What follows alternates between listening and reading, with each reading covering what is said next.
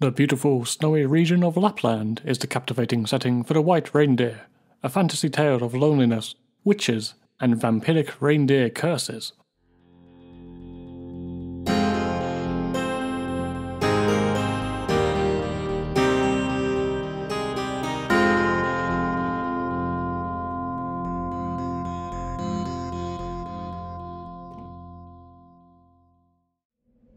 Finland's cinematic output rarely touched on horror, but in 1952 the country doubled down, producing two of their most well-known films in the genre.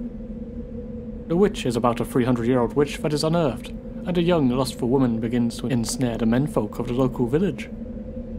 Most of the discussion surrounding the film is on its sexually charged nature.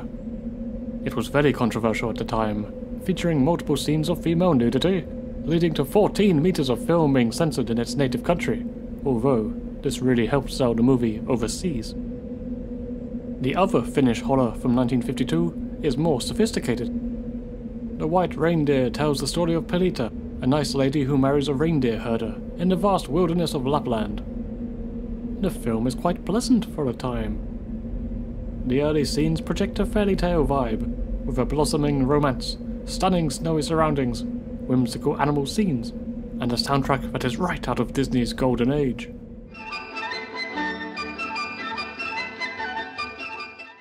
Situations grow darker as Pirita's loneliness and insecurities arise due to her new husband's long periods of work-related absence.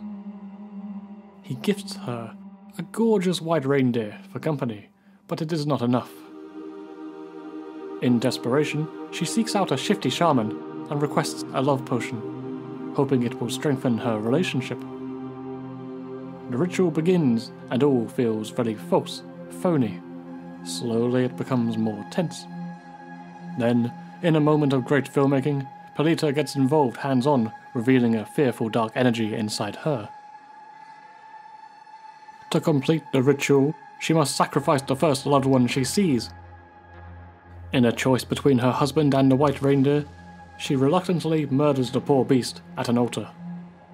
The altar is a neat location, very minimal, but the graveyard of antlers tells you all you need to know. Oh dear, oh dear. The love potion appears to work too well.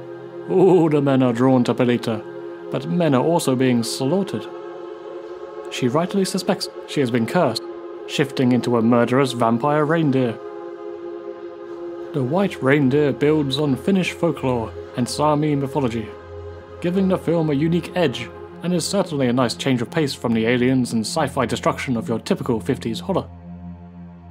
Catching an albino reindeer was said to bring great fortune, which explains why the herders are so eager to chase the beast.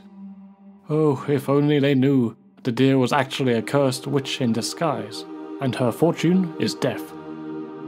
The chilly location also sets it apart from other horrors of the period. As I said before, at first the snow-swept lands feel at odds with any notion of horror. It's all very picturesque and peaceful.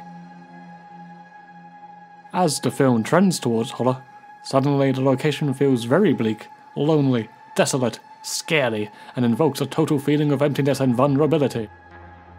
The contrast is very intentional, with the film opening and closing with similar shots of the vast landscape, but offering a stark divide in tone.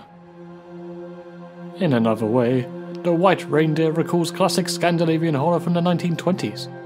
Several scenes feel lifted straight from an older silent movie, with long stretches of only soundtrack to be heard, and a very notable absence of diegetic sound.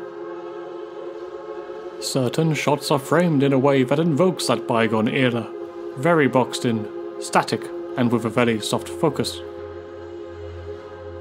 This is one to look out for sure. Pirita's downfall is affecting and well told, which too is reminiscent of fairy tale morality messages. Careful what you wish for, you might just get it. More so, you might have been a witch since birth and just became a bloody vampire reindeer to boot, so sucks to be you, mate. If nothing else, watch the film for its fabulous animal cast. It features more hippity-hoppity per square inch than any other horror film.